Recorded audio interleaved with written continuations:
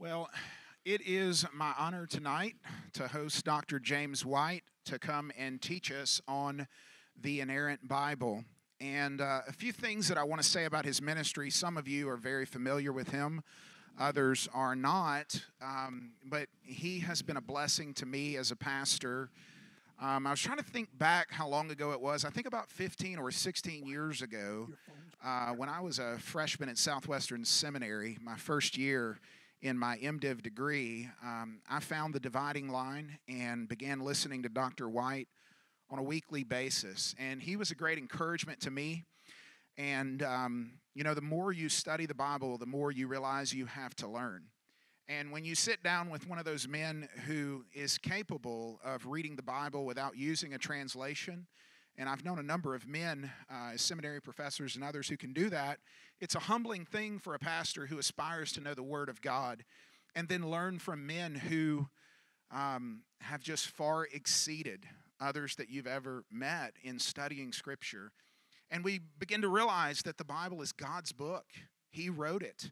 And it is such an incredible book. And I truly believe that if you could take away anything from this mini-conference, it's that the Bible is God's Word, and it is worthy of your earnest study, and to take its message of the gospel and proclaim it to your community and to the nations. If you don't understand the authority of Scripture, then the rest of your theology will almost certainly go wrong. So I really want to encourage you as you learn about the Bible itself. I know Dr. White teaches on a lot of topics, but I truly believe that this is one of the most foundational and critical issues on the authority and the reliability of the Scriptures. I do want to say that at the end of the service, I'm going to have ushers standing at the door with offering plates tonight and tomorrow night. And 100% of what we take up is going to be given to Alpha and Omega Ministries. You may know that Dr. White just left G3 in Atlanta and came here, and he travels the nation in a pickup truck and a fifth wheel, teaching in local churches and at conferences. And he obviously cannot do that without the support of local churches and God's people. So I want to encourage you to give generously as you leave tonight or tomorrow night to Alpha and Omega Ministries, that he can continue to teach God's Word and defend the truth of the Christian faith in this world. Thank you so much for being here, Dr. White. Y'all welcome him this evening.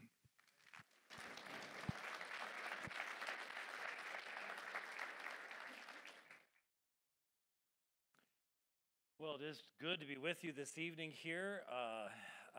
The humidity is a little tough for an Arizona boy. We don't have this kind of moisture.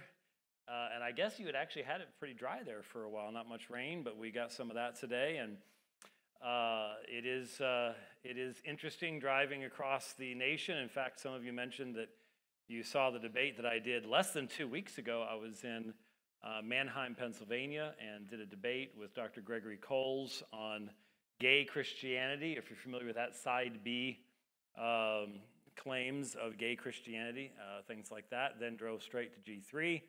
That was a busy time, and now we're here. So hopefully I can remember what in the world I'm supposed to be talking about. We're talking about Swedenborgianism, right? Is that the subject thing? No? Okay. Hopefully all the technical stuff will work as well. And so the plan is we have two topics tonight, tomorrow night, and I seriously considered reversing our topics. We thought maybe dealing with the translation issue tonight would be better because there will be people with church services tomorrow night and all. But when I thought it through, I just felt like I'd be wasting too much time to be able to do that, to be able to re-explain as many things. I have to go think over things more than once in that way. So we're going to do New Testament reliability. There's Old Testament reliability too, but it's a completely different topic. And it is an extremely difficult, complex topic. And there isn't, the vast majority of the conflict and controversy is in the New Testament, not in the Old Testament text. And so we're doing New Testament primarily this evening. So we're going to be looking at where the Bible came from, how it was transmitted to us over time, remembering that the vast majority of important things in the development of the text in the New Testament took place long before the English language even existed. And we tend to forget that. We tend to make everything fit into something else. I'm not sure why it's doing that. Oh, I think I know why now. If it comes back up, then I'll know why it is. It's doing it automatically. Anyway, so we will be talking about the translation issue tomorrow evening.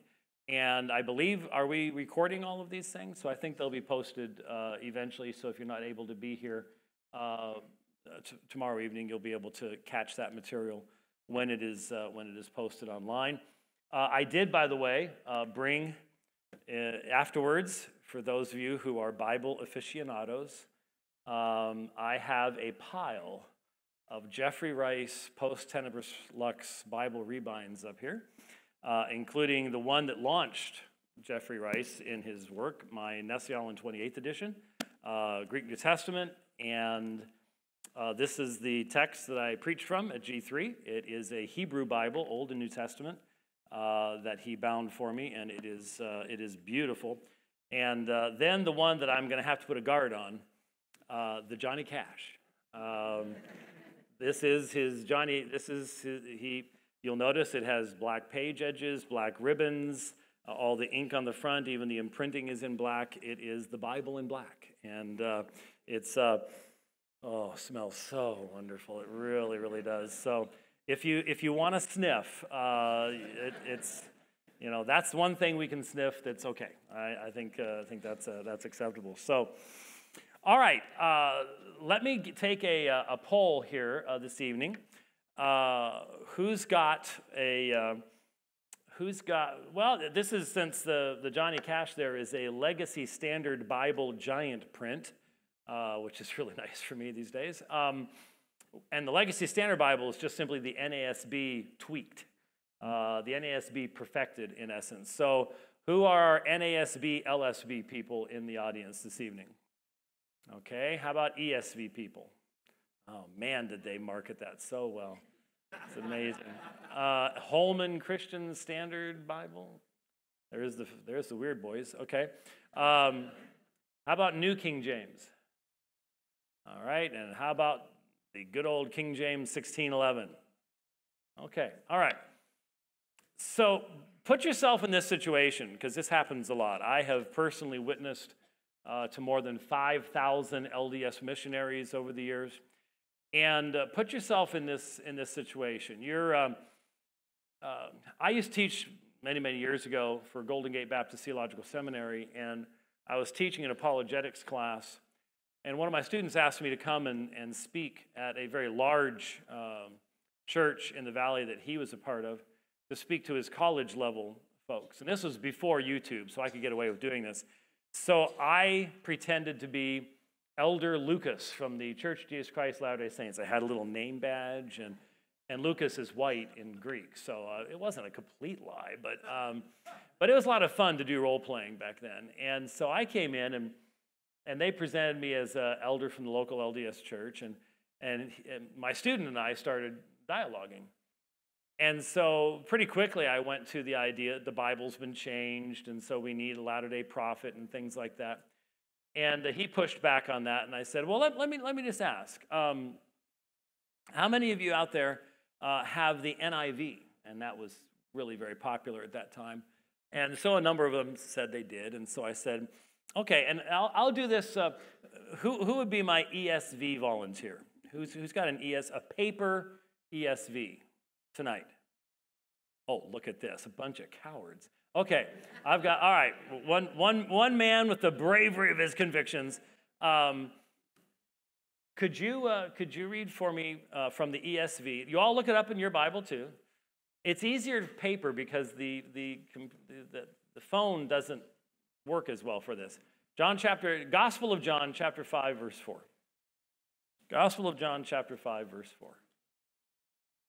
You could read it for us in the ESV so we can all hear it nice and loud. Ah, see, smart man, smart man. Very good. See, I see him looking at the bottom of the page because the look of confusion came over his face because the ESV goes from John 5:3 to John 5:5. There is no John 5:4 in the ESV or the NIV for that matter. It is at the bottom of the page in the teeny, teeny, tiny little font down at the bottom. Just looks to me like smudges anymore. But it is found down there. If you have a New King James or a King James, you have the story of the angel coming down troubling the waters, and the first person in would be healed. And that's not found in the NIV or the ESV. And so I remember that evening, I asked some of the students to read me John 5:4. And when they couldn't find John 5:4, I obviously used that to my advantage as the faux Mormon missionary. We don't want to be caught by things like this. We want to know our Bibles well enough to know what the history is. And to be honest with you, most of our good printed Bibles have full textual notes in them. The King James originally did when it was first published. Almost all King James Bibles today don't. But there are originally notes in the columns and alternate readings and even textual variants were noted in the original King James because the King James scholars were great scholars. But we have all that information there, but the vast majority of us, if we are honest, don't like those notes. You may have, for example, I'm not sure if it'll come up tonight. I think that's toward the end, but I'm not sure if I'll have enough time. The story of the woman taken in adultery in John 7:53 through 8:11. It even made it into Mel Gibson's movie about Jesus, even though it didn't have anything to do with the plot, because everybody loves the story.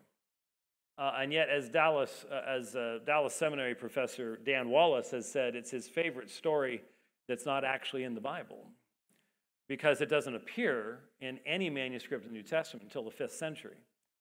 And when it does appear, it appears not only multiple places in the Gospel of John, but it actually also appears in some manuscripts in the Gospel of Luke. And so we need to be aware of these historical realities, because otherwise what happens is we send our kids off to LSU or to local community colleges or wherever else it might be, and they are going to run into a whole bunch of people who have studied under Bart Ehrman and people like that will absolutely tear them apart because they don't know the history of their Bible. And the fact of the matter is, we don't talk about it in church because you don't want to offend Mrs. Higginbotham in the back. She doesn't like when you talk about things like that, and her weekly check is really important, and so we don't talk about things like that. And the result is that we frequently get silenced by arguments that really aren't good arguments at all.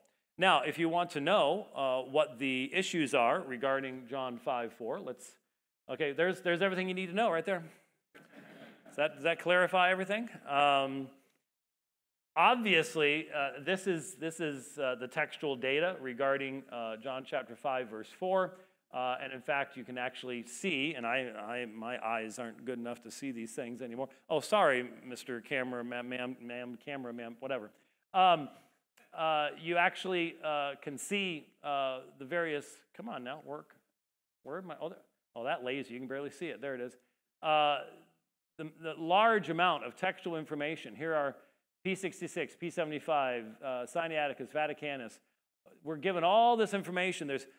Christian scholarship doesn't hide stuff. It's not like dealing with the Quran and the Muslims.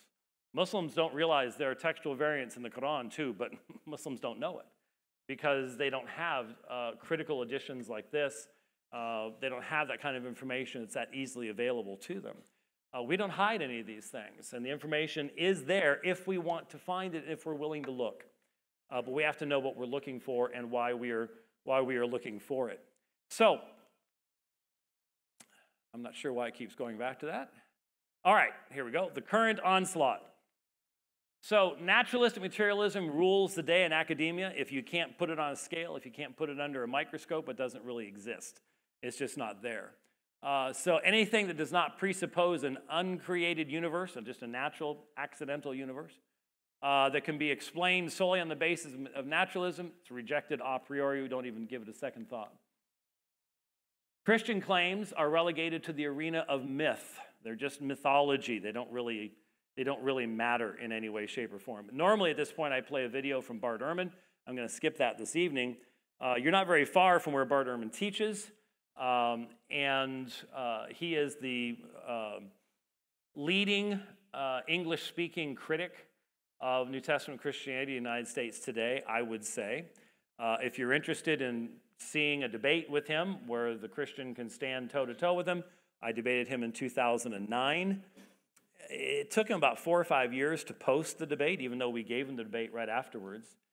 And when he did post it, he gave me probably the greatest compliment that he's ever given anyone he's debated. And when he posted it, he said, "This was probably not my best debate." That's about the best you're going to get out of Dr. Ehrman. Would love to debate him again, but that $25,000 speaking fee is just a little bit steep for my little ministry. Now, wait a minute. Go back. Are you ready for audio? Ready? Okay, good. Now I have to go through these again because I went all the way back. What I want to play for you is a period of the cross-examination that took place in 2006 in a debate that I did at Biola University between myself and Shabir Ali. It's now Dr. Shabir Ali. It wasn't at that time. He is one of the preeminent Islamic apologists in the United States, well, in the world. He's actually from Canada. And I want you to listen as Shabir speaks. Most Muslims, and Mormons too for that matter, but most Muslims don't know nearly as much about the Bible as Shabir. But I want you to hear, especially what he says toward the end of this. It's a couple minutes, but listen in and see if you're not, if you don't find it interesting. Is there any way that you can give to us this evening to explain to us how we can determine what is still inspired in the New Testament and what is not? Well, I believe that Muslims have a simple answer to this in saying that whatever is in the Quran, that would be a judge of whatever is there in the Bible. So whatever if the Bible agrees with the Quran, that obviously is inspired. What is contradictory is obviously not from God. And that which is neutral, and neither in agreement nor in disagreement, may be treated with some bit of silence. Usually the classical scholars have recommended silence, but I believe that Muslims who are quite familiar with the Gospels and familiar with the development of the text over time can make some judgments, though these judgments will be tentative. So everything about the cross, resurrection, atonement, deity of Christ, Jesus is the Son of God, the Holy Spirit is a divine person, not an angel, Gabriel. All of that stuff is uninspired and a corruption of the original intention of the New Testament in light of the Quran. A Muslim would say that the Quranic revelation is here now as the pristine word of God. That teaches us that there is only one God, that Jesus is his Messiah, but nevertheless a servant and messenger of the one true God. And so anything that is contrary to that, something that teaches, for example, that human responsibility as described in the Quran is to be somehow evaded, that would be contrary and would be thought to be a later development. Now, of course, that could be studied from another angle. One can look at the history and development of Christian teaching over time. One can look at the Gospels even without Islamic presuppositions.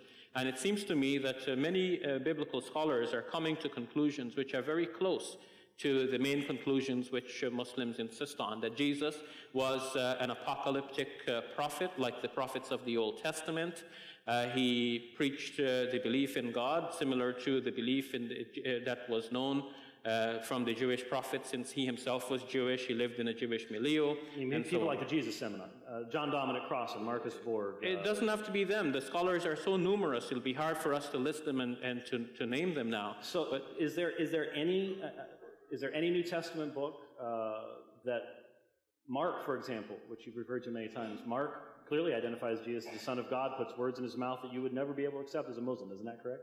Well, it is clear that even Mark must have suffered from a similar sort of phenomenon that we described in the case of Matthew. And John Bowden has made specifically that point in his book, Jesus, the Unanswered Questions. If we look at Mark chapter 1, verse 1, which in many Bibles begin the beginning of the gospel of Jesus Christ, the Son of God, it is noted in the NIV, for example, that the title, the Son of God, in this particular verse is not found in some of the most ancient and reliable manuscripts. So I'm not saying that the gospel according to Mark does not present Jesus as the Son of God, but we have to be aware of scribal changes that have affected the gospel according to Mark in places as well. And in fact, we are working with the gospel according to Mark only as it has come down to us. Knowing the history of scribal changes, we would not be out of our grounds to wonder if in fact we do really have the original Markan gospel. Would you admit that you do not have any hard manuscript evidence from the 1st or 2nd centuries that gives to us a New Testament that looks like a Muslim would expect it to look like?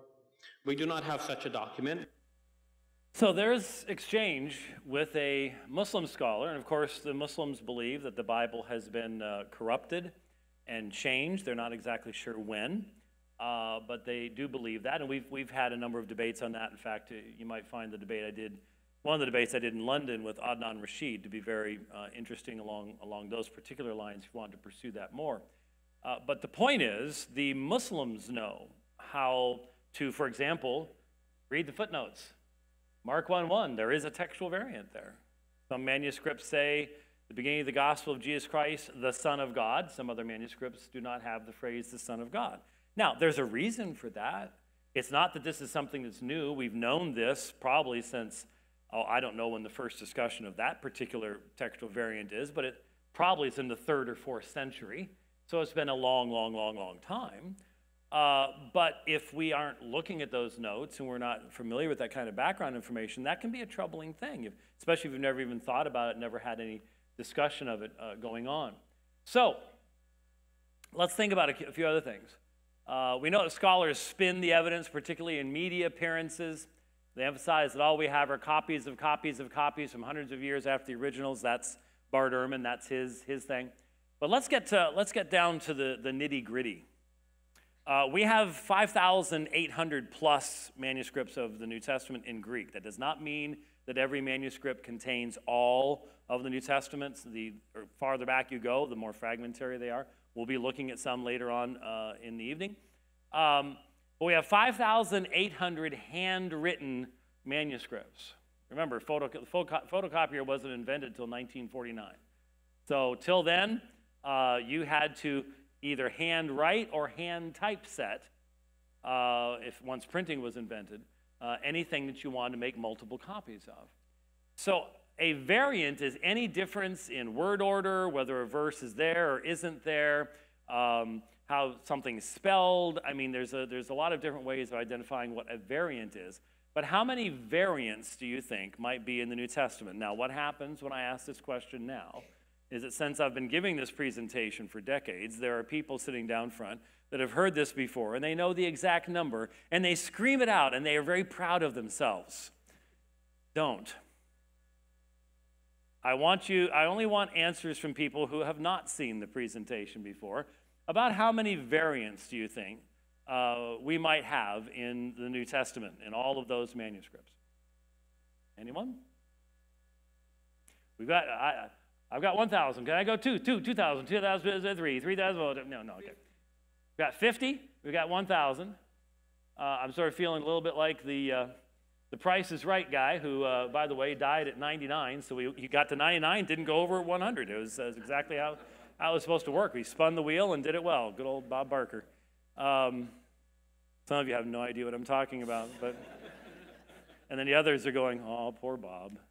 We all spayed and neutered our pets because of Bob Barker, but our pets don't like Bob Barker, but other than that, I've got 50 and I've got 1,000. Anybody want to go above or below? 1. Oh, we got 1. You know, this would be a really short presentation if there was only one variant, trust me. Trust me. Okay, we got 1, we got 50, we got 500, and we got 1,000. All right, okay, all right, here we go. How many do we think we've got? How about 400,000? Maybe up to 500,000. Yep. Now, so you get that number, and that's what people. I heard some lady go, "Did you say good gravy? Was that what you said?" That's what that's something my mom would have said. Good gravy. I love it. So there are 138,213 words in the New Testament, in the Greek New Testament. And so what you're told, that's nearly 3 variants per word. And so you go to local community colleges and stuff like that. And my daughter ran into this. I'm not sure if anybody here listens to theologians. Any theologian fans? All right, way to go, Summer. Yay. My daughter, someone tried to insult my daughter recently by saying that she's James White's daughter and the apple didn't fall very far from the tree. And she and I are like, you know, that wasn't an insult. We were very happy about that. She ran into a nasty professor her first year in college. I mean, this was a foul-mouthed, anti-Christian, and she put up with it for a while, but then when he was going on and on and on about the languages of the New Testament, which she knew better. She's been attending my debates since she was 8. She knew better, and so she challenged him, and he went all crazy, and his final challenge to her was to Google it. Isn't that deep? That's great. No, Google it. Yeah, great, thanks. That's the kind of stuff you're going to hear from them.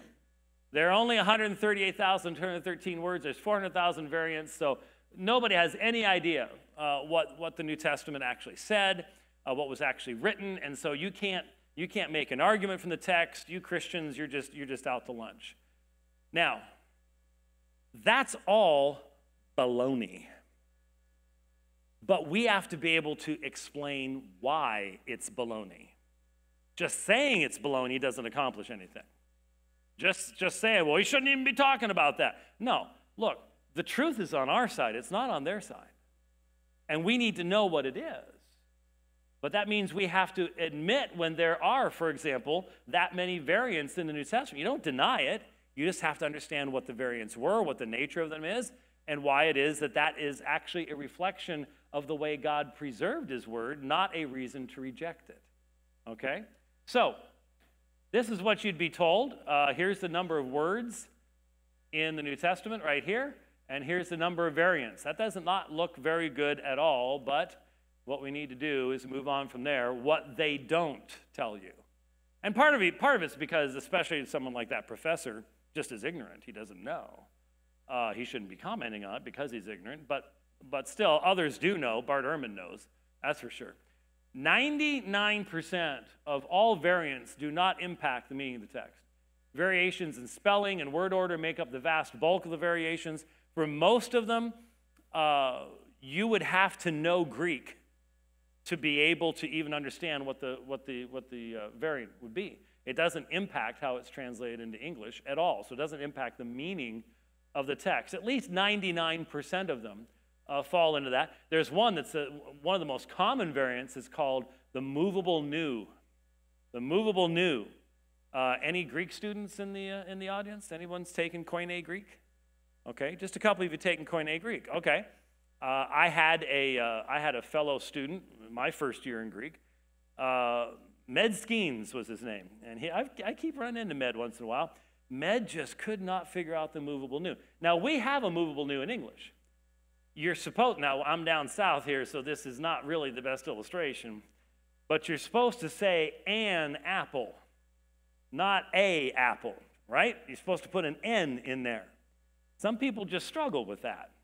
And in some places, you just don't do it at all because it doesn't sound right. But they had the same thing in Greek. And scribes struggled with that, and a bunch of the variants are whether the movable nu's there or not. It does not impact meaning at all. It has, again, no relevance whatsoever. So, hence, 1% of 400,000 equals about 4,000 meaningful textual variants.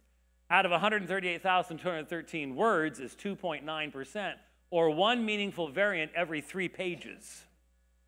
But only half of these are viable. What does viable mean? Well, if you find a variant in a 13th century manuscript, and it's not found in any manuscript for the first over 1,000 years of Christian history, none of the ancient translations of the New Testament into other languages, which are very, very important. The Latin translations, Bohairic, Coptic, Sahidic, these are all important because they testify as to what did the Greek manuscripts that they were translating from contain. Okay, so they are important witnesses. But if you find a manuscript from like the 13th century that has a reading in it that has no support before that, no support from any of the early church fathers, no support from any of the early versions, that's not a viable reading.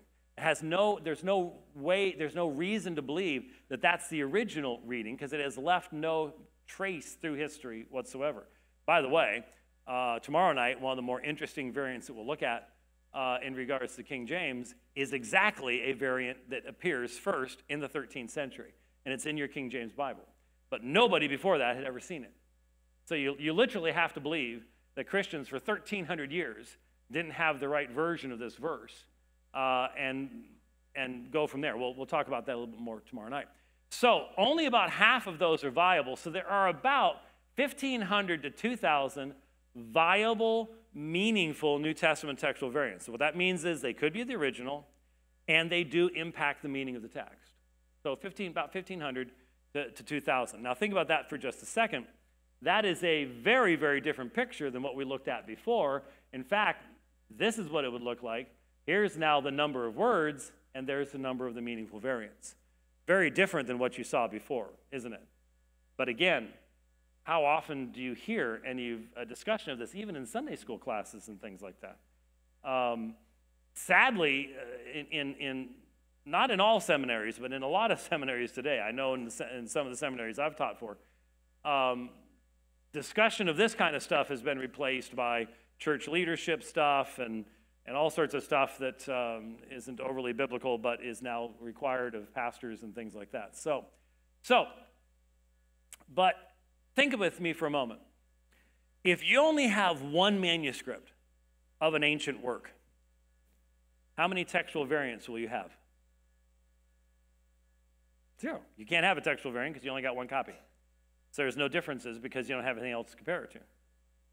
So the more copies you have of a work, the more textual variants you're going to have. But what would you rather have? Would you rather have 100 copies of your ancient work or only one?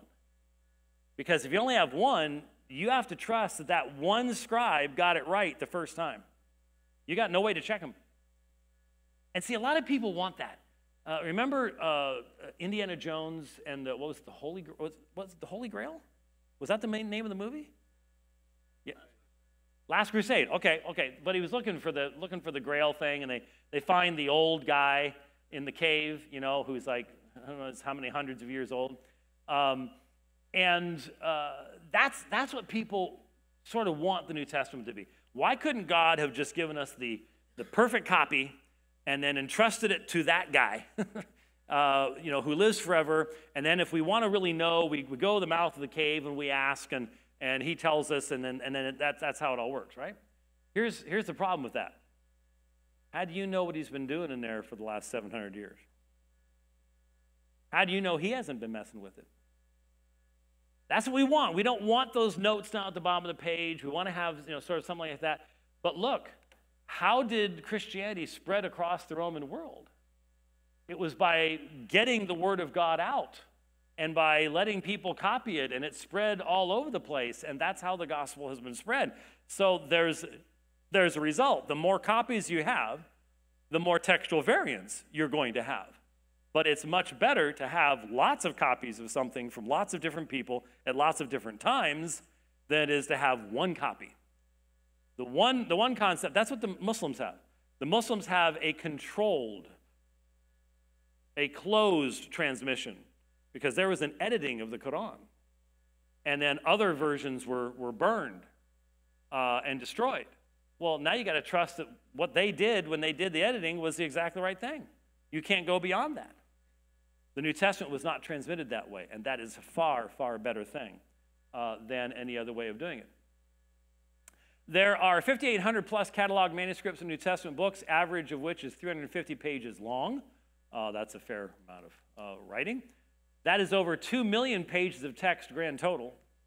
And so when you think about that, 2 million, 1,500 to 2,000 meaningful and viable variants over 2 million pages of hand-copied text, spanning approximately 1,500 years prior to the invention of printing, is an amazingly small percentage of the text, reflecting an amazingly accurate history of transmission. One might say it is downright miraculous. But see, that's not what you hear. That's why you've got to know it. Grandparents, you've got to know it to make sure to be able to explain it to your grandkids and to your great-grandkids. And homeschool teachers, you've got to be able to communicate this to your kids because they're not going to get it almost anyplace else. We all need to know this. I'll be perfectly honest with you. Of all the stuff we argue about and all the stuff we read about and we have all these fights and stuff on social media and everything else, if just the believing Christian people in evangelical churches would spend the amount of time to understand this stuff and communicate it to the next generations, we would close the door on so much apostasy, it wouldn't even be funny. Because people don't know that the New Testament is by far the most widely attested, earliest attested, and best attested work of all of antiquity. We don't know that. We can't prove it. We may have heard it, but we need to be able to intelligently express it to other people. It's just necessary. So, very, very important. All right, let me give you some examples. You can see it. Years ago, I asked my computer to compare the two most dissimilar printed Greek texts that I had. For those of you who are into this stuff, in other words, comparing a Byzantine and an Alexandrian text. Here in Ephesians 1, you see the green right there, and there's green right there, there, and there. Those are all the major differences in Ephesians chapter 1. Now, one of those variants is actually relevant. Right down here, when it says ha estin arabon, that's in reference to the Holy Spirit. And the other reading is hos. And if you know Greek, then you know that's the difference between a masculine and a neuter. And the neuter matches pneuma in its gender. Hos would more strongly emphasize the personality of the Spirit. So it's not that it's unimportant. It should be looked at. It's there. But you'll notice the vast majority of the text, there's no meaningful variation at all. It's all says the same thing. Whoa. Now stop that now. Okay? Now, the book of Revelation is unique. I think we can all agree on that on many, many levels. But the book of Revelation, we have the fewest manuscripts of any of the other New Testament books. You know why? Because it struggled for acceptance in the canon. There were a lot of people in the early church that went, yeah, I don't think so. And to be honest with you, it's probably good that it had to struggle. I don't think it would be good for the early church to be going, I don't think we have enough books with 10-headed monsters and 7-headed beasts, and we need some more books. Can we come up with any more? Because there were a lot of people writing books like that back then. There was a lot of questions. Did John really write that? Was there a real message here?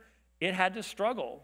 And as a result, we have the fewest manuscripts of all the New Testament books is from Revelation, and it's got some textual issues. There's no two ways about it. You can see there's much more green in this one, but still the vast majority of the text is the same. It's not been changed. Mark, you've got a little bit there in Mark 1 through 14. In fact, there's the variant at the end of Mark 1, the Son of God. There's the variant right there. And what's interesting is the current theory is that Mark's the earliest written of the Gospels. I'm not so certain about that myself. But what's interesting is, of the 4 Gospels, we have the fewest early manuscripts of Mark. Which of the Gospels do we have the most early manuscripts? John, which scholarship says is the last one written, but never know. And guess which book of the New Testament has the fewest textual variants in it? Hebrews. Whoa, hey, come on now. I mean, I only see that one there and that one there. Oh, and there's one right there. None of them are at all relevant to the meaning of the text at all. So Hebrews is the one that gives us the least variants to look at, which is really interesting. Now, not sure what's going on with that, but we will press on. Even the 1,500 to 2,000 number needs to be understood. Even when the variant does impact the reading, in the large majority of instances, the careful student of the text can see which reading is original. Many of these errors involve common scribal errors and mistakes that we continue to make to this very day when copying from one text to another. Here's an example from the history of the New Testament itself. Now, unfortunately, these illustrations are not quite as helpful with young people as they were with my generation, because young people don't copy out of books anymore. It's all electronic. I mean, young people have never had the joy of taking a book and trying to figure out how to prop it open while you are typing not on a computer, but on an IBM Selectric. Now that was a typewriter, wasn't it? Wasn't it? How many of you are fellow Selectric veterans? IBM's? Oh, see, most of you can't get your arms up but beyond that, just because of arthritis, you know. And you young folks, one of the reasons you all are supposed to respect us old people, you got to understand, when I wrote all my papers in high school, you'd be typing a page, and when you made a mistake, you didn't hit backspace. You got out the correction tape, and you had to go back, and you had to hit it, and either that or you had whiteout. Little black thing. You know, I am pretty certain that if you sniffed whiteout, that probably would, cause insanity eventually. And you had to, go over it, and then you have to go back over and type it. That's what we had to do. And then the worst thing that would ever happen? You get through the whole page, and you've got it perfect. And you get to the bottom of the page, and you forgot your footnote. You forgot your footnote. And you know what you did? You pulled the paper out, you crumpled it up, you threw it away, and you started all over again. That is why you young people, when you see us old folks, you need to have respect for us. Because we not only wrote our papers doing that, we had to do it quietly as the dinosaurs walked by outside. See, that was a really tricky part. Because you couldn't scream when you messed up that page, so you had to be very, very careful. So the illustrations that I use don't necessarily work for the young folks because they're just copying and pasting electronically. And that's a brand new thing. That's not how anyone ever made a copy of anything up until only a few years ago. If you look at 1 John 3:1 in your Bible and check it out, because the King James and the New King James, which are based upon what's called the Textus Receptus, will have one reading. And the NASB, ESV, NIV, blah, blah, blah, blah, blah, blah, based upon the Nestle-Aland Greek text, which is the one right there in green, will have a different reading. So, 1 John 3:1, behold, what manner of love the Father hath bestowed upon us, that we should be called the sons of God. Therefore the world knoweth us not, because it knew him not. All right? And the New American Standard says, see how great a love the Father has bestowed on us, that we would be called children of God, and such we are. For this reason, the world does not know us, because it did not know him. Now, for the men in the audience who are colorblind, and there always are, and such we are is in red. It's in the New American Standard, ESV, so on and so forth. It is not in the King James or the New King James version. Now, why?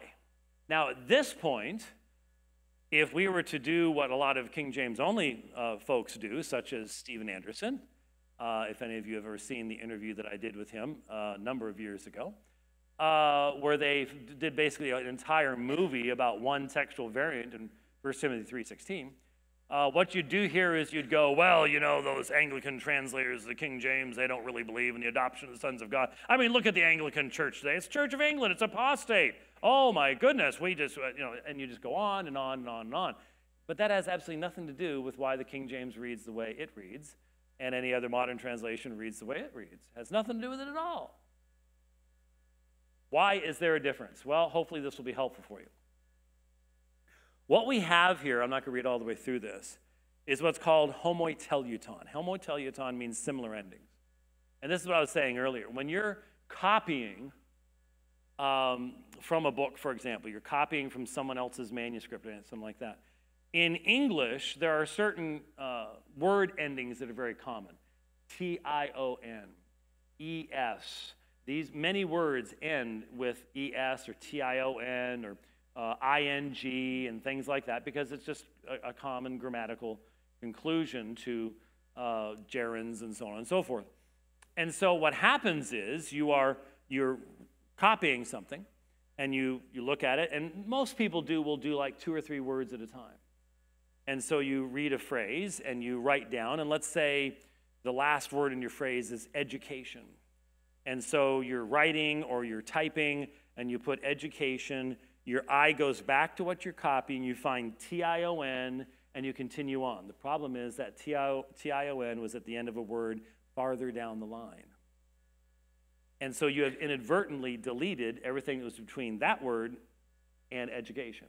Or it might be on the line below it. And now you've deleted everything in between. And at first, you might go, yeah, but then it wouldn't make any sense. Okay, that could happen, but a lot of times it will still continue to make sense. And so you won't even notice it unless you proofread it. Okay, that's called homoteleuton. It's a common error that people make. If I were to take something handwritten and pass it out to everybody in the front row and have you hand copy it and give your copy to the next row and then to the next row and the next row, it goes all the way to the back, by the time we got to the back, we would find numerous examples of homoteleuton, where people had skipped words for similar endings, or these days, because you just couldn't make heads or tails out of what the guy in front of you wrote, because no one does handwriting anymore, and so who in the world could read it anyways, right? So, with that in mind, here is 1 John 3:1.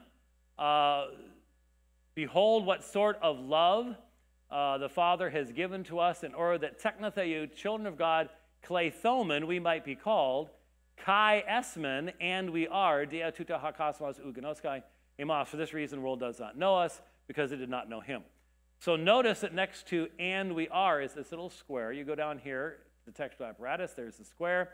These are the manuscripts that do not have and we are, including this one right here. See, that looks like an M, a capital M. That's a Fraktur M. That means the majority text. So the majority of manuscripts do not contain and we are. Okay? So keep that in mind. The majority text does not read and we are. But that still hasn't explained how this variant arose. So I'm going to show it to you now, and you're going to be absolutely positively amazed. So, ancient writers made the same errors. Here is the relevant portion of the Greek as it would have appeared in the uncial or majuscule text of the days of the New Testament. Now, what you see up there is 2 lines of capital letters. No punctuation, no space between words. And for the first 900 years of the history of the copying of the New Testament, that's exactly what all the manuscripts look like. They're just long lines of capital letters with no spaces between words and no punctuation. That's why the vast majority of seminary graduates, you hand them an ancient manuscript, you hand them one of the papyri or something like that, they won't have a clue what to do with it. Because that's not what the Greek, that's not what this looks like. This has got capital forms and small forms and spaces and punctuation and everything else. It's wonderful. But for the first 900 years, all caps, no punctuation, no space between words. So, here's what, I'll use color now, there. And again, for those of you who don't see red, there's mu epsilon nu.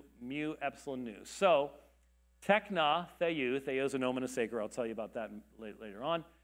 Children of God, kleithomen, we might be called, kai esmen, and we are, dia tuta, for this reason the world does not know us. So, kleithomen and esmen end with the exact same 3 letters. And so what happened in an early copying of 1 John is a scribe writes down kleithomen, eyes go back to the original, he sees the men at the end of esmen, continues on. It's not someone trying to edit anything. It's not someone trying to change theology. It's just the way that we copy things and see things. And if we didn't have lots of manuscripts of 1 John, including lots of early manuscripts of 1 John, then we would lose this affirmation of the fact that we are the children of God. We have truly been adopted into his family. I think that's sort of important. I think it's good to be able to know that. to be able to understand why it was, and to not blame the King James translators. They were just simply dealing, the King James translators, as we'll see tomorrow night, did not look at manuscripts. They used printed texts. They used the printed texts of Erasmus, Stephanus, and Beza, specifically Beza's 1598. And so those were based upon a small number of manuscripts, a very small number of manuscripts, in comparison to what we have today. But the manuscripts they were based upon were later manuscripts, and therefore they did not have this important affirmation of our adoption as sons and daughters of God. So that's what homoiteleuton is, and that explains how variants can arise. It's just simply, look, they didn't have LASIK. They didn't have fluorescent tubes in lights. They didn't have reading glasses.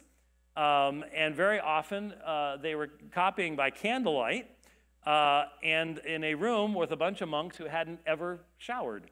So, you know, you just think it through, and there's reasons why there could be distractions and so on and so forth in stuff like that. All right? Now, the majority of the 5,800 plus Greek manuscripts date from after 1000 AD, comprising the majority text. There's that Fraktur M again. And that makes sense. I mean, you're going to have, you know, centuries are not good. I mean, someone brought a copy of the King James Only Controversy, my book, up to me. And it was one of the original printings, and it's all, the pages are already yellow. Most of the paper we use today is not going to last more than 200 years because it's cheap. And so it's amazing that we even have the number of manuscripts that we have from that long ago, given all the things that can destroy a piece of paper. Fire and bugs and war and flood and heat and cold and snow and everything else. It's pretty amazing. The earlier texts are called papyri text, written in uncial or majuscule.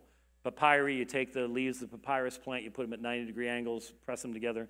Makes a nice smooth surface on one side, not so smooth on the other side. We'll talk about that a little bit later on as well. So here's a little graph real quickly about our New Testament manuscripts.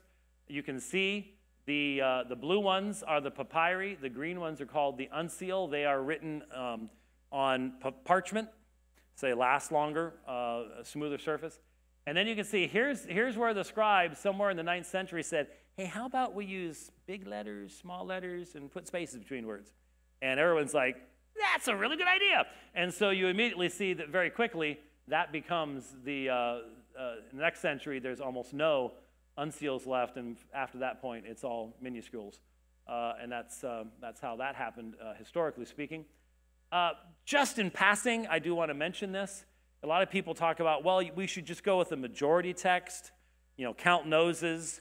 If you have a variant and you have 500 manuscripts and 300 read one way and 200 read the other way, that you go with the 300. Why not, right? The problem is that gives you a different text depending upon what century you're living in. And that's problematic. Here, for example, are the Alexandrian and Byzantine, and these terms are beginning to be altered. But when you look at the first centuries, the manuscripts are almost uniformly Alexandrian, and then the Byzantines start showing up. And what would be the majority text at this point? It would still be Alexandrian.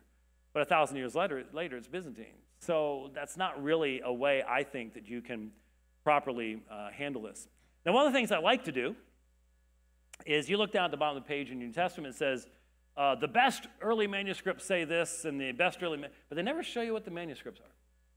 And I think it's helpful for folks to have an idea of what these things look like. And I've had the opportunity over the years, not much anymore, but before travel ended for me at the end of 2019 overseas, to see a number of these manuscripts myself, so I want to show some of them to you. This is probably, you know, there's arguments about this. You can find good scholars that argue on both sides of things, but this is probably the earliest fragment of the New Testament that we have. Ryland's 47, better known as P52. It's about the size of a credit card. And of course, it's made of papyrus. It's written on both sides. We do not know why. Christians did not like writing the New Testament on scrolls. We have very few New Testament scrolls, about no more than a dozen. The Christians wanted the codex. They wanted the the kind of book form that we have, where you write on both sides, you fold the page, and you create a codex form of a book, which is what we use. We don't know why they did that, because you look at historically, you go to the libraries, they're all scrolls, but Christians didn't like it. And so here you have P52. It's about the size of a credit card. I don't have time to go into it right now. I love P52. My family will tell you, my kids especially enjoyed the fact that only about 10 years ago, I did a whole special Christmas presentation in the front room with a digital projector doing a Christmas story based upon P52. How do you do that? You'll have to ask my kids. I have the fonts. This is one of the reasons I have to use my own computer when I do this. A lot of people say, just give us a keynote. Doesn't work, because here's what would look like. I have fonts that match the early papyri manuscripts. And so that's how the text would have flowed around what we have here. And what's super cool about P52 is that if you had gone to school in Germany in the 1870s, they would have taught you that it is the assured conclusion of critical scholarship that the Gospel of John could not have been written any earlier than about 170 AD. Why? Well, because John has such a high Christology.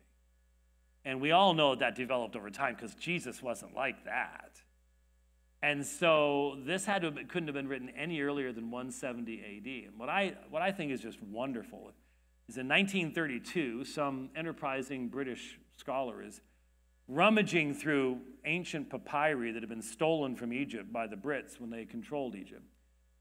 And he comes across this tiny little fragment, and he's smart enough. Do you have any idea how hard it is to read something like that when all you have are fragments of words? I mean, that is tough work. And he recognized immediately what it was. You know where P52 is from? It's from John chapter 18, verses 31, 34 on one side, 37, 38 on the back. Now, why is that important? Because once he found this thing, they sent it to the 4 leading papyrologists today. And how do you date a papyrus? It doesn't say up the top, printed on such and such a date. That doesn't happen. You do it by the forms of the letters and what was common in that day. And so you can't go, well, this was written on such and such a day and such a year. Normally what you do is you do a 50-year window, so 25 years each direction, sometimes as wide as a 50-year either direction. And so 3 of the 4 dated it to around 125 to 150, and 1 put it in the 1st century, so like 95, something like that. So if this is, say, around 125 to 150, how could you have the Gospel of John being written in 170 when we have a copy of it from 125? So all this German scholarship that was the talk of the town went up in flames with the discovery of a single manuscript that demonstrated that John was much, much earlier. And I think it's really cool. What's in John chapter 18? That's Jesus' discussion with Pilate about truth. What is truth? And it could be that our earliest manuscript, our earliest fragment, has portions of that conversation. I think it's pretty cool.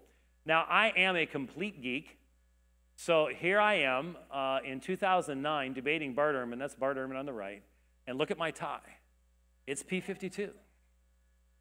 Both sides of P52, fully readable. The original manuscript was not harmed in the making of my tie. I want you to understand that. And there I am giving Bart Ehrman his own P52 tie. That's one of the few times he smiled during the debate. I don't know what he does with it. Maybe he wears it once a year to mock fundamentalists or something. Maybe he burned it. I have no earthly idea. But I gave it to him anyways. And there you go. That was an interesting evening. Now, this one's a lot of fun. And I could probably start a fist fight in here. And I know that your dear pastor and I do not have the exact same eschatology. So I'm going to be really careful here. In fact, what I love doing is I love going into churches and I just point this out. Then I run out the back door and say, ask the pastor. But this is one of the 2 papyri manuscripts we have from the book of Revelation. Like I said, we don't have much for Revelation. And the way it's laid out here, that's what the page originally looked like, and this is what we have left. All right, so most of it's missing. Most of it's gone. And whenever anybody goes, man, those papyri, they're in really bad shape, I just look at them and go, what are you going to look like in 1,800 years? They've actually done pretty well, if you ask me. Now, this one, and by the way, I did all the graphics that you're going to be seeing, all the movement of stuff, so if you have to go, ooh, it's okay. I'll live with it. I did it all myself. But what's really neat about this is what... A little slow there. A little slow. Come on now. Really slow. This is from Revelation chapter 13. Okay, enough with the ooh and ah. Okay, we'll hold off on that. I'll sort of let you know when you do that. What's in Revelation chapter 13? The number of the beast. Oh. Any of you old enough to remember back when Nixon was running for president for the second term, when people were saying that Henry Kissinger's name added up to 666? Anybody old enough to? Did you know Kissinger? Do you remember? You know Kissinger is still alive. He's 143. It's amazing. It really is. He's still alive. I thought he was old when I was a kid, and now he's still out there. I think every presidential candidate's name has been added up to 666. We did it with Hillary. That one might agree with that one. Obama, everybody, they've added up to 666. I think somebody did it with Trump too, or something like that. But here's the problem. The problem is right there. That's not 666, that's 616. The two earliest papyri manuscripts we have of Revelation say the number of the beast is 616, not 666. Now, Hal Lindsey, when he discovered about this, had a heart attack. It's a bad thing that happened, but Jerry Jenkins was left behind by this information, and I think Dan Wallace at Dallas Seminary figured it out, though, and I always give him full credit for this. Dan Wallace believes that 666 is the number of the beast, and 616 is the number of the neighbor of the beast. Think it through, get it, the address, never mind. Okay. I will let you figure that out. Now, I just would happen to throw out there that 666 and 616 are both how you spell Nero in Hebrew and Greek. But anyways, we'll just sort of leave that off to the side for now. So there's a little fun stuff from Revelation. Now, this manuscript is P72. This is the earliest copy we have of 1st, 2nd Peter, and Jude. And this is very readable. I saw this very page in 1993 when I was at the World Youth Day in Denver, Colorado, debating gerimatics on the papacy. And the Pope was there, and that's why we were debating the papacy. And so this was on display. And so I got to see this. I got to translate this, at least up until when the security people felt I needed to move on, because I was spending too much time staring at that weird piece of paper. But you can see certain things here. So, for example, Petru Epistolae Be. That's the beginning of 2 Peter. There's the end of 1 Peter. You see these words that have lines over them? There's one there, there. Those are called nomina sacra. Nomina sacra, the sacred names. We don't know why. But all the early Christian manuscripts abbreviate God, Jesus, Lord, Spirit, and put a line over the top, either as 2 or 3 letter abbreviations. We don't know why. There's lots of theories, but we don't know why. That's how you can recognize an ancient Christian manuscript, because the nomina sacra. You just see those lines. Nobody else did it, so it marked Christian manuscripts off. We don't know why. And it is interesting. Here is a portion of that right there. You're getting better at this. That's good. That's good. That's good. This is called a Granville-Sharp construction, and that's why your Bibles should read at 2 Peter 1:1, our God and Savior, Jesus Christ. Our God and Savior, Jesus Christ. Now, one of the reasons I emphasize this is the Da Vinci Code. Remember the book, The Da Vinci Code, and the movie and stuff? Said that Council of Nicaea, Constantine invented the deity of Christ. Up till then, nobody believed in it. This manuscript was written long before Constantine was even conceived and identifies Jesus as God. So much for the millions of dollars Dan Brown got for lying to everybody. But anyways, so there it is early on in this, this manuscript, which is the earliest we have of 2 Peter. Next, slow fade there to a blank screen. Oh, there we go. Here is P75. Now, this one is amazing. P75 is, we know, is directly related to Codex Vaticanus, or Codex B. Codex Vaticanus is from either about 325 to 350, somewhere around in there. One is not a copy of the other, but they are both related to an earlier manuscript.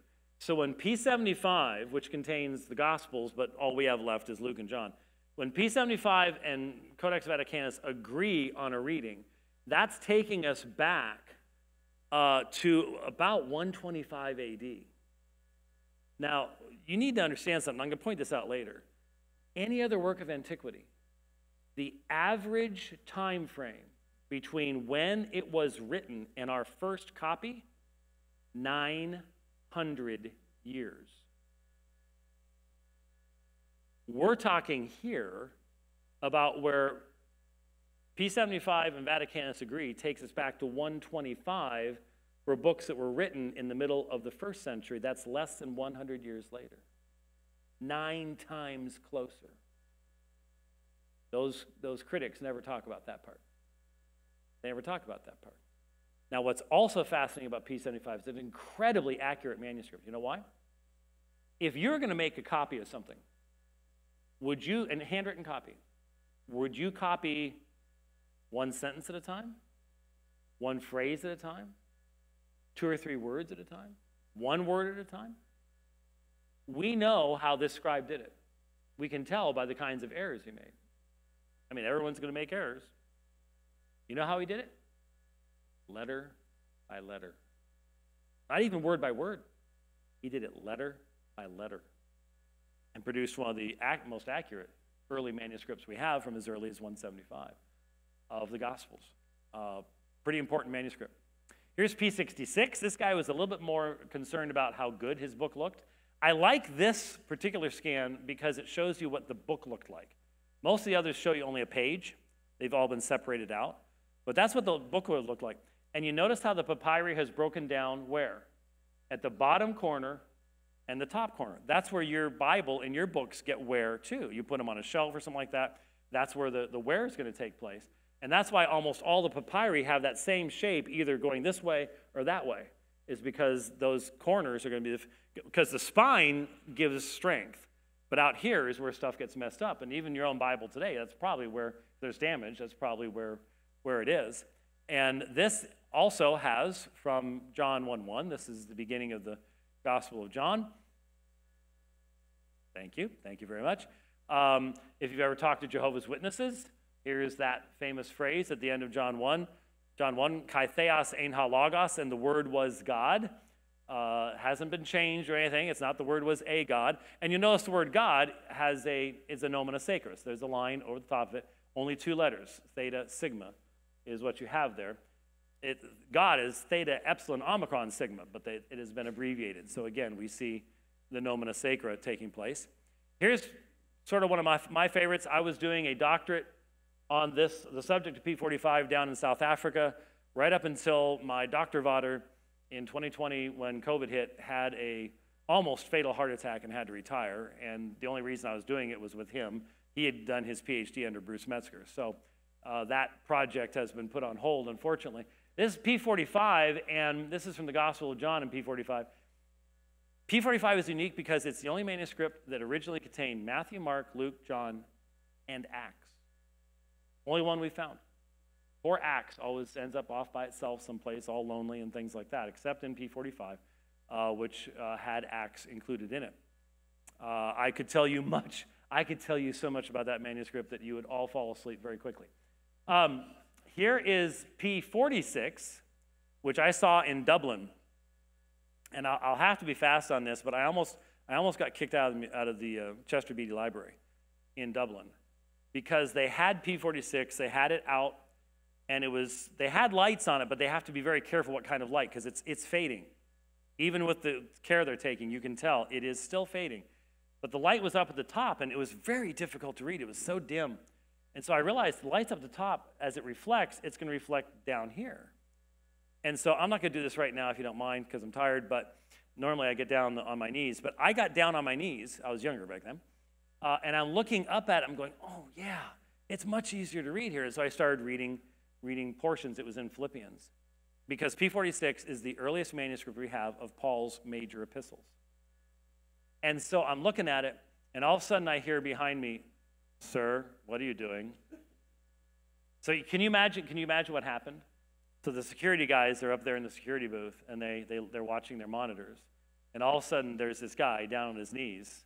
And it's like, "Hey, Fred, yeah, Christians are worshiping the manuscripts again. Better go down there." "Okay, I'm on my way," you know. And so I was trying to explain to him, actually, I'm reading the manuscript, and yeah, sure, all right, move along. Here is P46, and you'll see down here at the bottom, that's pros Philippasius, to the Philippians. So I always have to do this. I do this with every group, and I'm really hoping, because look, we're in Louisiana. You folks are some of the nicest folks. I mean, you really are. Louisiana folks are so I'm hoping you're not going to do to me what Yankees do to me. And here's what happens. I'm going to ask you to vote on something in a moment. And I've just been doing this for years and years, and so I'm sort of keeping sort of a tally. But you know what happens? A lot of even my brothers and sisters in Christ, when I ask them to vote, just sit there. I'm not going to vote. You can't make me vote. There's probably a camera on me right now. This is going to end up on Facebook. I'm not going to vote. There are no cameras on you. I want everyone to participate, okay? So here's the question. If this is the earliest manuscript we have of Paul's major epistles from around 200 AD, does it or does it not contain Hebrews? That's the big argument, isn't it? Who wrote Hebrews? So if this is the earliest manuscript we have, and it has Hebrews amongst Paul's other letters, that tells you someone in 200 already believed Paul wrote this, right? So that would be significant. So, how many of you think P46 contains Hebrews? Put your hand up. You don't know? You Southwestern graduate don't know? That's not what you paid for? Okay, all right. Oh, you don't know what you paid for? Okay, oh, wow. Okay, so how many of you think it doesn't contain Hebrews? And how many of you just punked me? See? Did you think there's a camera on you or something? I have no idea. But that's not the point. It could. That's the microphone, actually. Okay. It does contain Hebrews right after Romans. It contains Hebrews right after Romans. So I saw which way you voted. Now you know, don't you? Nah, you'll never forget that one. Yep. But did your wife vote is the question. Did your wife vote?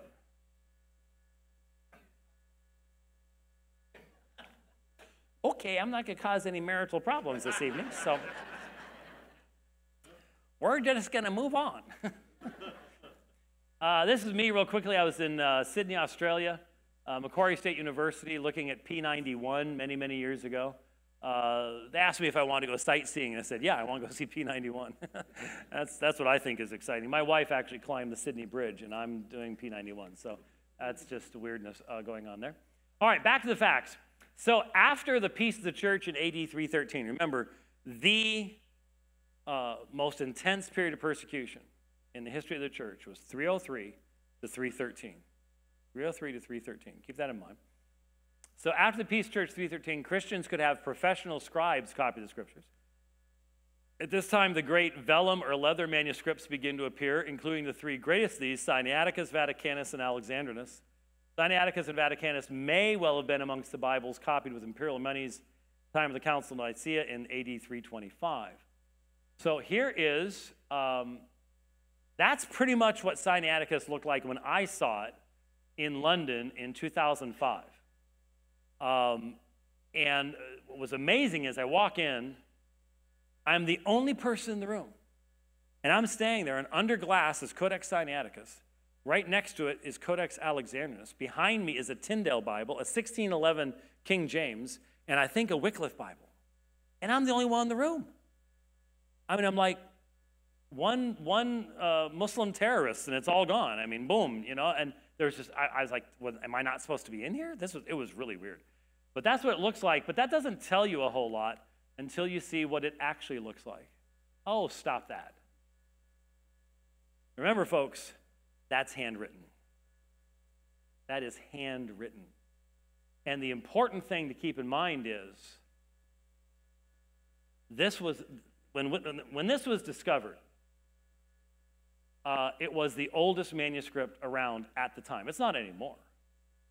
But it was the oldest complete Bible for quite some time because it contains the Old Testament in Greek as well. So it goes from Genesis to Revelation.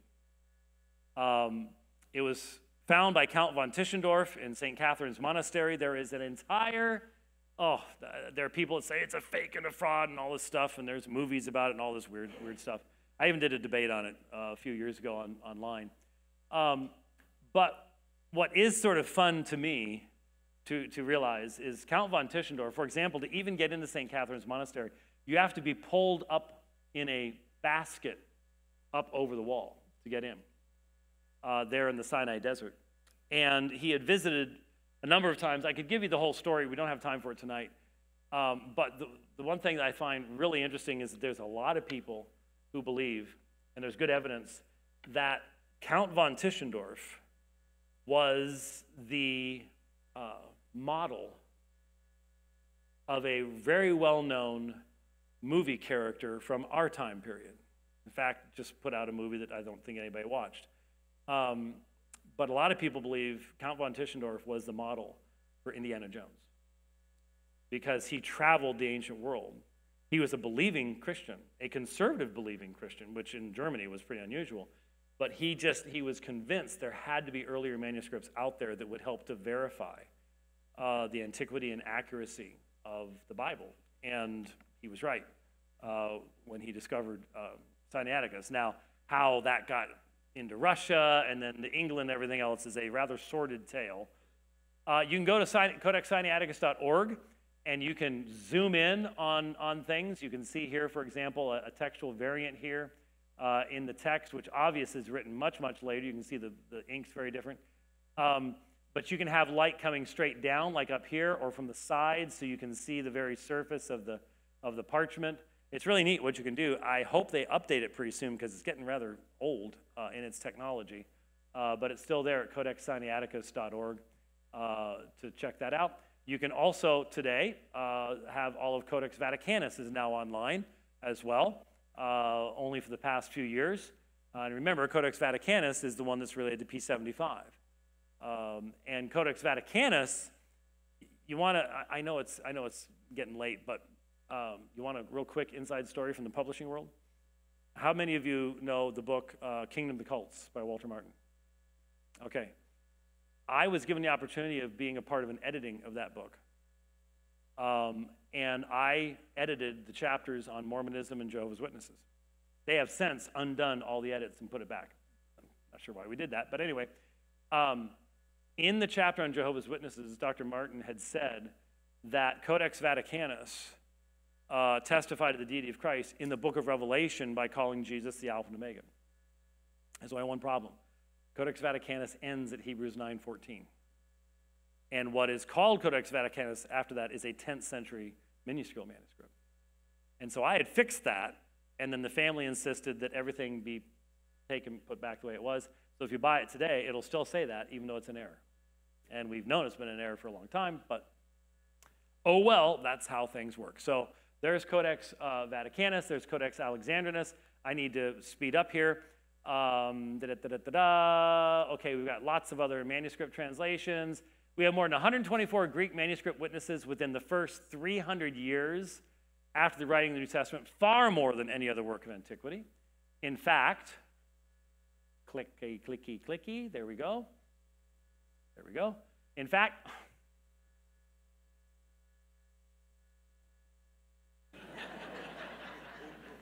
now that is a little bit mean, okay? All right. I would expect that in New York, not Louisiana. Got some Yankees in the group here. In fact, we have 12 manuscripts from the 2nd century. That is, within 100 years of the writing of the New Testament. These manuscripts contain portions of all 4 Gospels, 9 books of Paul, Acts, Hebrews, and Revelation, comprising the majority of the books of the New Testament we possess today. Again, no work of antiquity even comes close to this early attestation. You'll never hear that from the critics.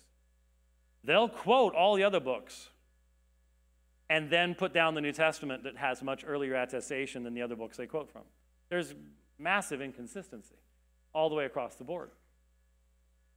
The average length of time, and this is what I mentioned earlier, between the writing of most works contemporaneous to the New Testament, such as the historical works of Pliny, Suetonius, or Tacitus, and their first extant copies between 500 and 900 years. We're going to have an audio, if you're ready for audio back here.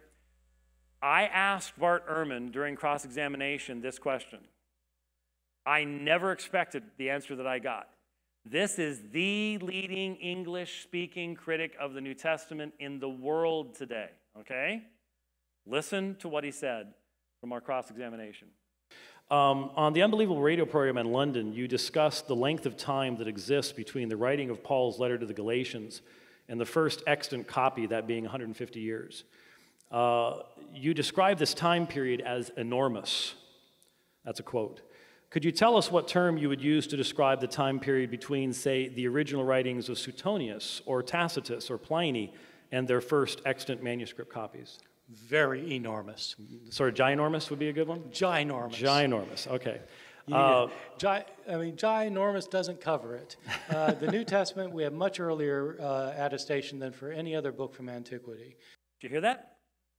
For the New Testament, we have much earlier attestation than for any other book of antiquity.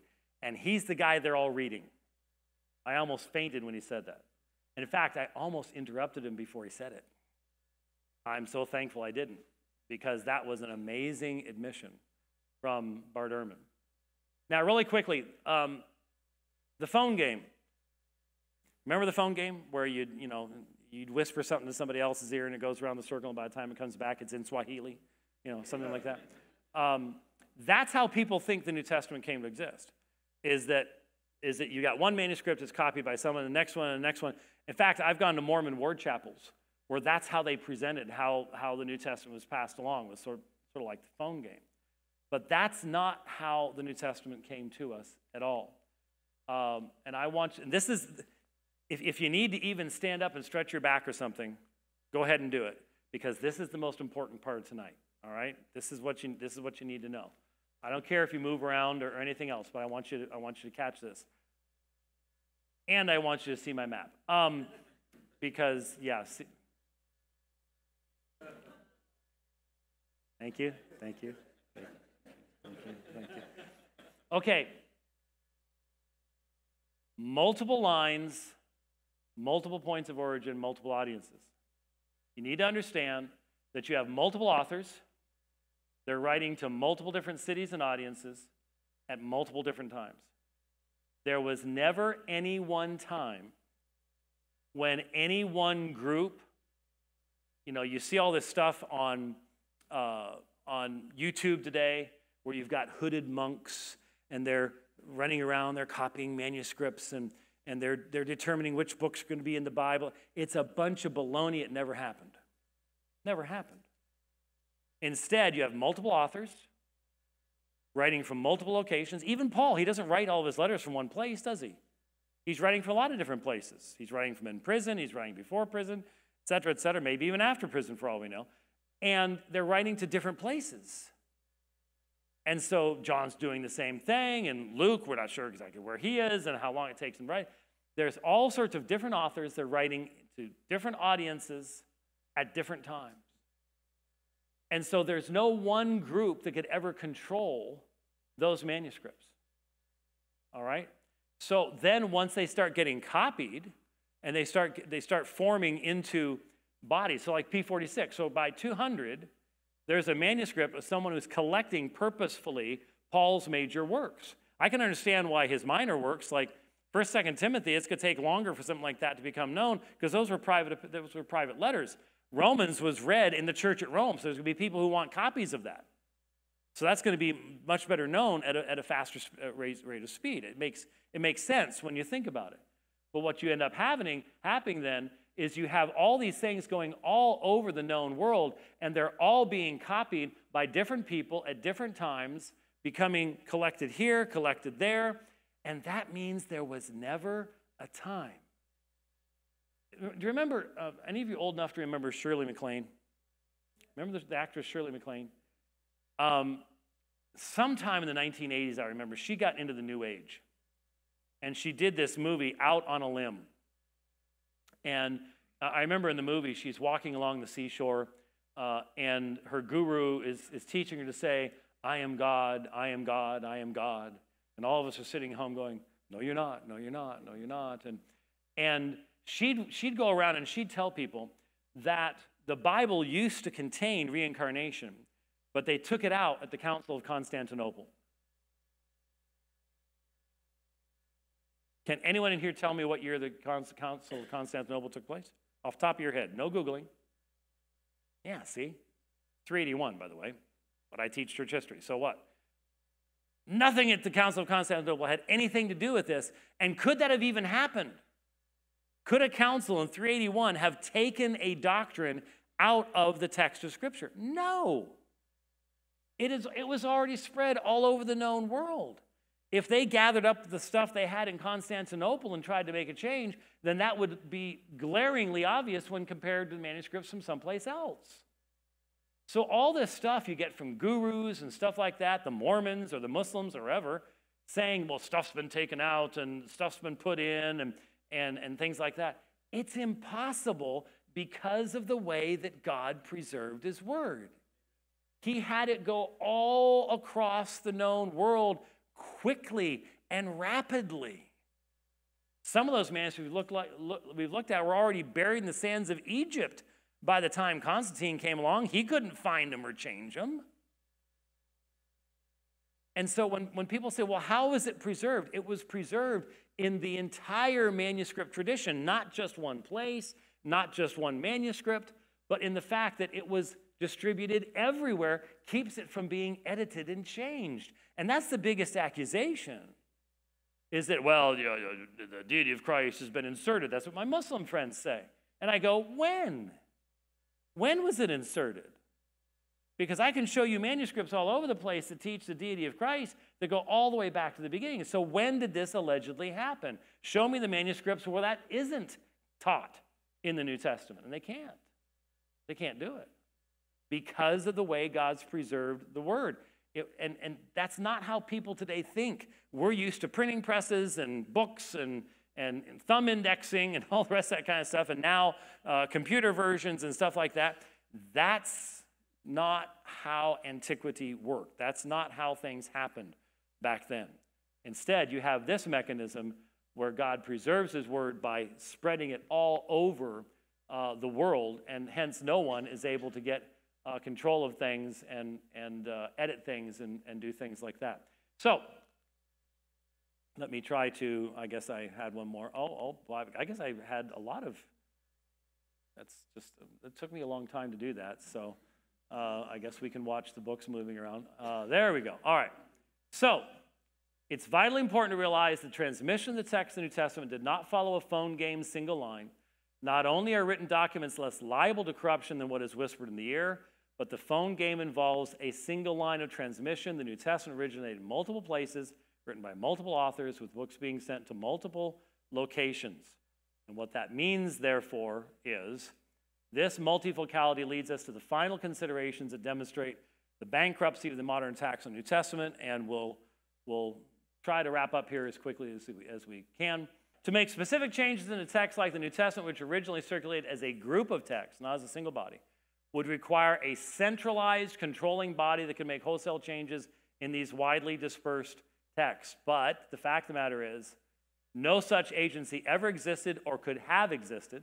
Christianity was a persecuted religion made up mainly of the lower classes. There was no central authority that could ever have gathered up all the texts, made wholesale changes. Such was impossible in the earliest days of transmission, and given that we have such ancient texts now, obviously could not have happened at a later point without giving clear evidence when we compare these manuscripts with one another. And so all those accusations simply collapse upon the consideration of these particular realities. So let me, we looked at the papyri already. I did want to look at a couple of texts real quick before we wrap up, because I think it's important. And you can get all these slides, by the way, online at YouTube if you want to track down where I've done this before. If you want to, I see some people taking pictures of stuff, and that's fine, I don't care. Okay, but this leads to another important point. When scribes copied their texts, they were very conservative, often incorporating marginal notes into the text since they could not be sure if the note was original or not. Think about it. When you're making a handwritten manuscript, and it's made of parchment, very expensive. Most people assume that in our money today, if you had wanted a copy of something like Codex Sinaiticus, it would have cost you over $8,000. And who had that kind of money? And so if you're copying a page in parchment, you can't just rip it up and throw it out. What you do is if you miss something, you write it in the margin. Well, if someone's copying your manuscript and you're dead and they can't ask you, what are they going to do? They're going to include what you put in the margin in their copy, assuming that you meant it to be there. But what if that was just a note you put there to explain something, like in John 5:4? That's how John 5:4 was a marginal note. Think about what is it talking about? It's explaining why they're all sitting around this pool, because of the story of the angel coming down and troubling the water. And so that's clearly because it's not in the earliest manuscripts of the Gospel of John where it come from. It's a marginal note. It's explained to people stuff that people in Jerusalem knew, but people outside of Jerusalem wouldn't know. It was a marginal note. It became incorporated into the text at a later point in time. That's where John 5:4 comes from. The tenacity of the text, very, very important, but I do want to get to a couple of these things.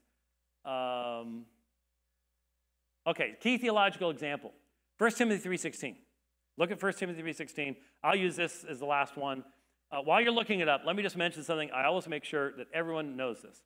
I want everyone in this room, when they leave, to be aware of the fact we have two major variants in the New Testament, both of which are 12 verses long each. What are they? Mark 16:9 through 20.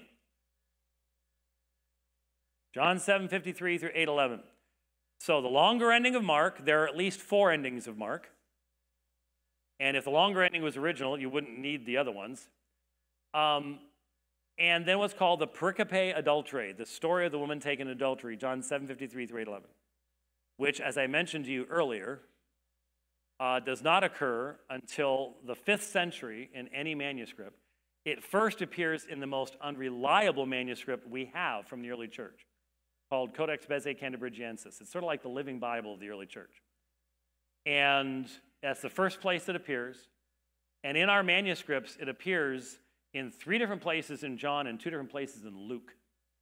So it is a story that was looking for a place to land, and it eventually landed in John 7:53 through 8:11. But again, only in the 5th century. It took quite some time for that to happen. You need to be aware of those 2. That's the only 2 there are. I have seen unbelieving people use those 2 examples, and since people weren't aware of it, and they didn't know that we were aware of it, then it had much more impact upon them than it should have upon them. But that's, I just want to make sure everyone knows those are the 2 longest. Other than that, you're talking about single lines, single verse, something along those lines. Or you have 1 Timothy 3:16. And 1 Timothy 3:16, King James and the New American Standard, let's compare them together. And without controversy, great is the mystery of godliness. King James says, God was manifest in the flesh, justified in the spirit, seen of angels, preached unto the Gentiles, believed on in the world, received up into glory. The New American Standard says, by common confession, great is the mystery of godliness. He who was revealed in the flesh was vindicated in the spirit, seen by angels, proclaimed among the nations, believed on the world, taken up in glory. Now look, I've heard the preaching, okay?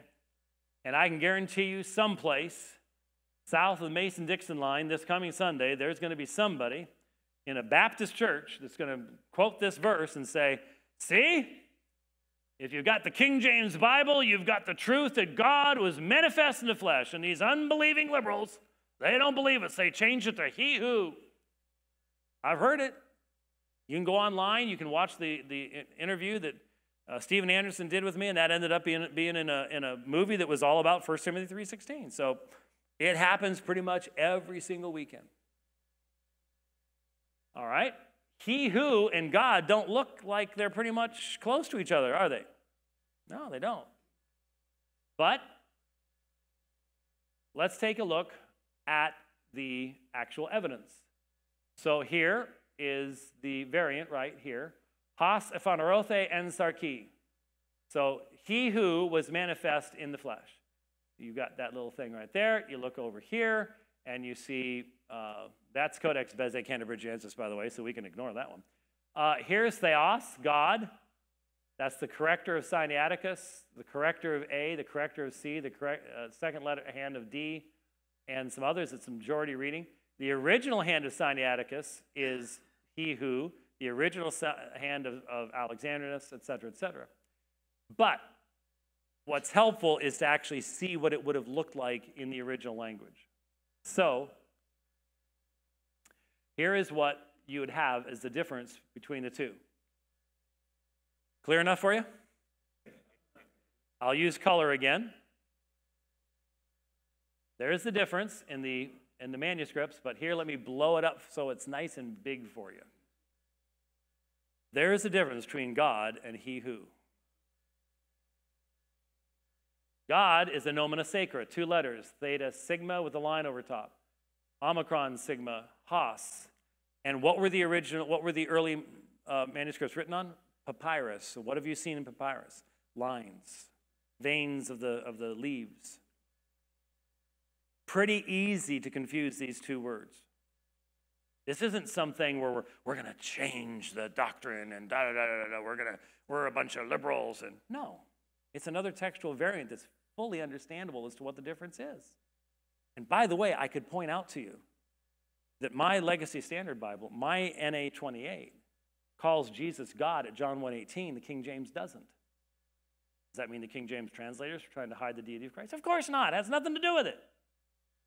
And yet that's what's preached constantly, like a drumbeat, when there is a much more obvious answer as to why the variant exists. Yeah, there's John 1:18 right there. And let me show you one other thing real quick, and then we'll be done. Oh, by the way, there's the data for the pericope adulterae. And just for those of you that are interested, so it appears after 753, in some manuscripts after 8.3, in others after John 21:25, and then in other manuscripts after Luke 21:38, and other manuscripts after Luke 24:53. It's the only variant that does that, the only one. There is nothing else like that in the history of the New Testament.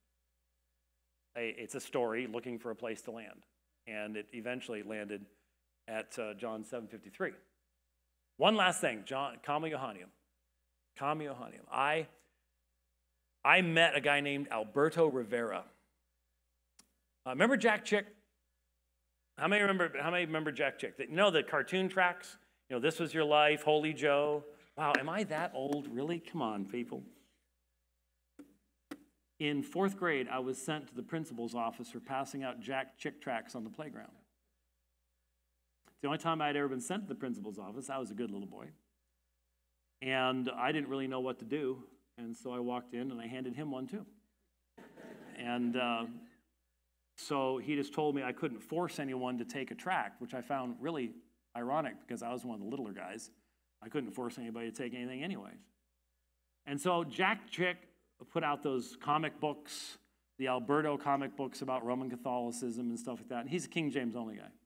What's amazing is I went from 4th grade passing out Jack Chick tracts to when I wrote the King James Only controversy, Jack Chick eventually identified me as the Antichrist. That's quite a move over time. But Alberto Rivera, I met him once. He was Jack Chick's former Roman Catholic priest guy, little short guy. And I met him, and the weird thing was he was speaking at a non-Trinitarian church. It was a oneness church. And I'm like, that's weird. But anyway, first thing he said when I approached him, what Bible are you carrying? I had a New American Standard. You're going to hell. Bing, bang, boom. Why am I going to hell? Because your Bible doesn't have 1 John 5:7. This verse. 1 John 5:7, there are three that bear record in heaven, the Father, the Word, and the Holy Ghost. These three are one. And there are three that bear witness in earth, the Spirit, and the water, and the blood, and these three are one. Look at the NASB, it simply says, for there are three that testify, the Spirit, and the water, and the blood. These three are in agreement. So there you have in red what the comma Johannium is. And that's obviously a theologically relevant text. But as I say here, there is no text more directly relevant to the integrity of the New Testament text. For if such a vitally important theological text can disappear en toto from the Greek manuscript tradition, then we have absolutely no confidence whatsoever that we still possess the original readings of these ancient writings. No Greek text of the first 1,300 years of its history contains the text found in the Textus Receptus, which is the basis of the King James Version of the Bible. The text first appears in certain Latin texts in the 4th century, most probably as a gloss or an explanation of the Spirit, water, and blood. While it is found in a few 10th and 11th century Greek manuscripts, it is only written in the margins in a 16th or 17th century hand. The following manuscripts are the only ones that contain the verse in the actual Greek text of a Greek manuscript. So you have 14th, 15th century, 15th, 20th, 16th, 16th, even an 18th century, which is sort of irrelevant. It's long after the invention of printing. But here, notice this one, 1520. How do we know that? Well, we know that because that's Codex Montfortianus, number 61. And that one, Trinity College, Dublin, Ireland, was presented to Erasmus. We'll talk about Erasmus a lot tomorrow night. It was presented to Erasmus as evidence that the reading appeared in a Greek text. Erasmus even asked his friend Bombasius in Rome to consult Vaticanus. Bombasius confirmed that B does not contain the comma Johannium. And here's a picture. This is what Codex Montfortianus reads. This is a picture of, that's my friend Doug. You can see my arm right there. We are in the reading room in Dublin, in Trinity College, reading Codex Montfortianus. I checked it out for myself and I gave the transcription on my phone at that particular point in time. It's now available online. About 6 months later, they made it completely available online. But still fun to see it. In fact, if you've ever seen Trinity College in Dublin, it's one of the most amazing things you will ever see. Google it sometime. Google Reading Room Trinity College and go, you've got to be kidding me. It was pretty impressive. Here's the point. There's what it looks like. There's Codex Montfortianus. Here's the point. If you make that the standard, then there were no Christians before the 13th century. If you make that the standard, it disappeared from all Greek manuscripts and had to be restored from the Latin. If you do that, you have destroyed the integrity of the New Testament text. And nobody who promotes that position does that with any other text whatsoever. The inconsistency is astonishing, and we must be consistent. You can't have one argument for this text and do a different argument for this text and a different argument for this text, and that's the only way you can defend, as we will see tomorrow night, King James onlyism. You have to be consistent in how you do all these things. So I think I have a concluding slide in here, and we'll try to get over to that one. In summary, hey, look at that. 400,000 variants, 99% inconsequential. Most thoroughly documented work of antiquity. Spread all over the world quickly, no controlling authority. Any later editing would stand out clearly in comparison with ancient manuscripts. God has preserved his word for us, not by giving us a single manuscript in a monastery someplace, but by distributing those copies all around the world so they could not be controlled and could not be changed. That's how he's done it. He has given us the most manuscripts, the earliest attestation, widest attestation. There is absolutely no reason whatsoever. When I debated Gregory Coles less than 2 weeks ago, and we argued about what arsenokoitai means at 1 Corinthians chapter 6, we didn't have to go, we don't have any idea what Paul wrote at 1 Corinthians chapter 6. Fact is, we know exactly what he wrote. And we know it exactly because we have multiple manuscripts from multiple times. We have multiple translations in other languages that reflect the exact same thing, and it could not have been changed over time. And that's the foundation that we have for being able to believe that when you get up to preach from Romans 5:1 and say, therefore, having been justified by faith, we have peace with God through our Lord Jesus Christ. We know Paul said we have peace with God. Now, are there textual variants even in Romans 5:1? Yeah, there is. Do they change the meaning? That's the point. We have access to that information. If we only had one manuscript, we wouldn't know that. We wouldn't have that. We'd be in the same boat that the Muslims are in with the Quran. And I'm glad we're not in that boat. I'm really glad we're not in that boat. All right, I've had you sitting for 2 hours, and some of you had just visited Starbucks on your way in. You're about to die. I'm sorry about that. So tomorrow evening, having laid those foundations, looked at those manuscripts, tomorrow evening, in a shorter period of time, the goal will be to ask the question, well, what about translations? Is there supposed to be one English translation, something like that? Now, you have a microphone in your hand. Is that because you're going to say something or because you're going to want questions? Oh, when I'm done. Okay. And we're just simply going to address the King James only issue. It's something I've been dealing with most of my adult life. The King James only controversy has had a huge impact in that area. I've done a number of debates on the subject, though a lot of the leading people. How many of you have ever seen the Ankerberg show, the 5-part Ankerberg series? A few of you have. Is it on YouTube? It was on YouTube for a while. And some of you go, that wasn't you. Yeah, I'm the young guy without the beard and with hair. Yeah, I did. It just all fell down. You know, when you get old, it gets tired. It can't get to the top. It comes out your beard. But we've done a lot of work on this subject. And so we will address that subject tomorrow evening and maybe have time for some questions too afterwards. Try to do that. So, brother, take it away. Well, thank you, Dr. White. We greatly appreciate you.